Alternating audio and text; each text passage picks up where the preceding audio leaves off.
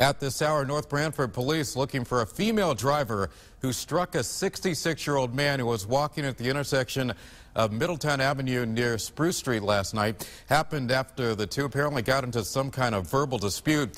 According to police, after the man was hit, he was still able to get up and climb onto the hood of that car. Then the driver hit the gas. The man was thrown from the vehicle. He suffered a minor injury. Police say the woman was driving an older model gold Nissan Sentra.